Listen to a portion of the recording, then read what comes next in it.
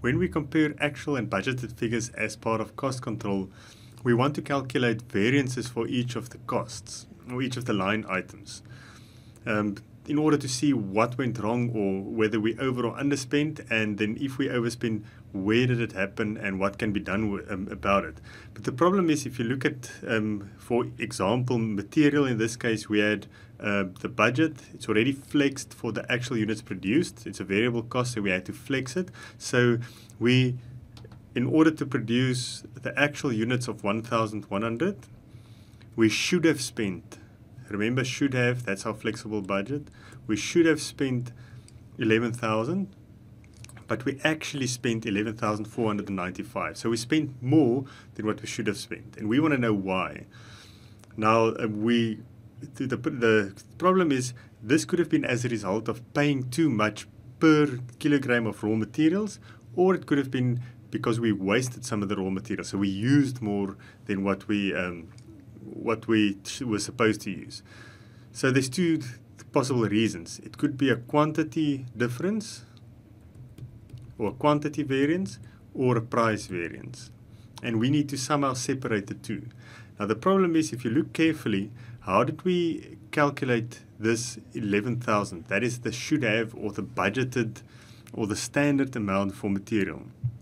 That is made up of the actual units produced, that's the 1,100 units, multiplied by the standard cost per unit. But standard cost per unit is made up of a standard quantity, so let's assume it was 1 kilogram per unit. So the standard makeup of a product uses 1 kilogram of raw materials, and then times the standard price per kilogram. So that's the 10 rand, or 10 per kilogram.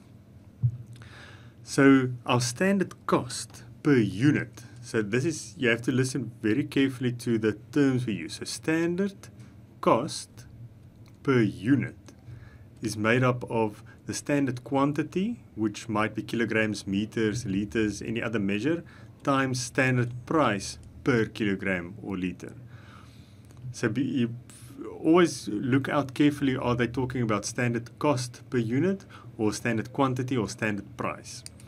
So in this example, let's assume our standard quantity is 1 kilogram per unit and the standard price is 10 per kilogram. So that will mean 10 per unit standard cost.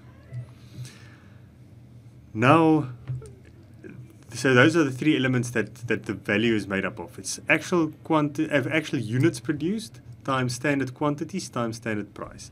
And then on the actual side, we also have actual units produced. The actual expense relates to the actual units. But then we have the actual quantity that was used. That's the actual kilograms that was physically put into production times the actual price that was paid per kilogram. So if you look carefully now, we can see there's two things that differs between the budget and the actual. First off, it's standard quantity versus actual quantity. And then we have standard price per kilogram versus actual price per kilogram.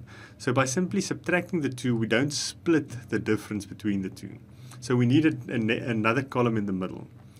And that is what we do here. We have a new column in the middle that we call the actual quantity of input. So that's this AQI. So that's actual quantity of input, and we value it at standard price. So see what happens now. We have the actual units produced times the actual quantity. So that is the physical kilograms that was put into production to make the 1,100 units. But we value it at the standard price. So now on the left of this column, look at the differences now. We've got actual units produced, actual units produced. Standard price, standard price. So that's the same. There's only one difference, and that is the standard quantity per unit versus the actual quantity per unit. So it's the quantity that we isolate here. So we will call this the quantity variance. And on the right-hand side of this middle column, let's see the differences here. So we have actual units produced, actual units produced. Actual quantity, actual quantity. So no difference there. The quantities are the same. The only difference is we've got standard price per kilogram, actual price per kilogram. So the price is the thing that is different. So we'll call this the price variance. So we isolate the difference in prices on this right-hand side, and on the left-hand side we isolate the difference in quantities used. And now we can simply calculate the middle column, and that will automatically then give us our variances in these two columns. These are variance columns, and the middle column would be the actual quantity of input at standard. So let's see if we can calculate those values. So obviously enough information needs to be given in the question, and it can be given in any type of way. But if you know what you need from the information, you will be able to calculate it from the given information. So let's see, in the middle column we need the actual quantity of the input. So that's the actual kilograms that were used, and that should have been given somewhere. Here we get it from the actual information. So in real life, if you think about it, it should be fairly straightforward to get the actual kilograms that was used. It must be recorded somewhere, requisitions or the purchase invoices, etc. So our actual quantity of input comes from the right-hand side, from the actual side, but we must value it at standard, and the standard price per kilogram is 10. So that gives us a value in the middle of 12,100. And now we can look at the variances. So let's look at the quantity variance first on the left-hand side. So we said we should have spent 11,000 for material to make 1,100 units. We did spend at the standard price 12,100. So that's a difference of 1,100. And I'm going to put it in brackets because we want to indicate whether it's positive or negative, and in this case it's negative, and we can also put a U next to it for unfavorable. So it's a negative variance because we spent more than what we should have spent. It's more than the budgeted amount. So it's a negative variance. Another way to do it, and if you compare this to your textbooks or your notes, you might say, but I've never seen this table before. But look at the formula that you see in front of you in your textbook or notes. The formula there would be how many units it would have been how many kilograms I should have used, which would have been the 1 kilogram per unit. So it would have been 1,100 kilograms. And then you would deduct how many kilograms did I use, the 1210, the actual. And that would give you the variance in kilograms, which you would multiply by the standard price of 10. And that would give you the same answer. And it would also be a negative since we used more than what we should have used. So you can see this table gives you exactly the same answer because we are doing exactly the same thing. It's just much quicker to do it this way. But we'll look at your calculations again later on. Now let's look at the price variance. So again, we have what it should have cost us at the standard price, what it cost us at the actual price, and the difference is 605. In this case, it's positive because the actual is less than the standard. So we can put an F next to it for favorable. And let's see if you think of your formulas that you might see in your textbook. There they compare the standard price to the actual price. So the standard price per kilogram is 10 minus the actual price, and we need to calculate that. So that would be this 11,495 divided by the 1210. And let's see, I'm just going to do that on my calculator quickly. You might do it before me. So that gives us 9.5. So we're basically saving 50 cents or half a currency unit per kilogram, and we multiplied by the actual kilograms. You can see it's actual kilograms on both sides, and that is the formula that you'll see in the textbook and in your notes to get to the same variance. But we didn't need to do these formulas here because we could simply say budget less the middle column and then the middle column less the actual, and that will give you the variances. So let's see that for labor as well. Okay, so labor, we said the middle column is actual quantity of input at standard. So there we have it. Actual quantity of labor hours would be 2,000, and that comes from the actual column or from the actual records of the company. And we value it at standard price, so 10. So that gives us a value of 20,000 in the middle.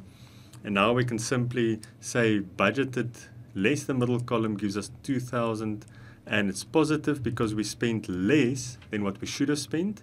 And that's because we worked 2,000 hours where we expected to work 2 hours per unit, so per 1,100 units. So the should have hours, we should have spent 2,200 hours. We only worked 2,000 hours, so we saved the difference of 200 hours times the 10, the standard price, and that's where the variance comes from. So you can see it's the same as the formulas that you have in your textbook. On the price side, or for labor, we call the price variance a rate variance or a tariff variance, because we don't talk about a price per hour, we usually talk about a rate per hour, but it's the same as a price variance. So that would be negative 2,000. So it's unfavorable variance because we spent more than what we should have spent. And we can calculate that. So our actual cost divided by our actual hours gives us a rate of 11 per hour. And we know the standard rate was 10 per hour. So it's 1 per hour extra. And if we multiply it by the actual hours, that's where our 2,000 unfavorable variance comes from.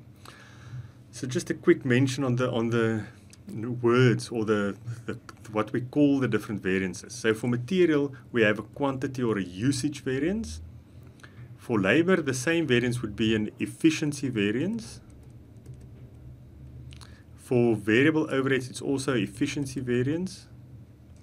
For fixed overheads, we won't have a variance there for now.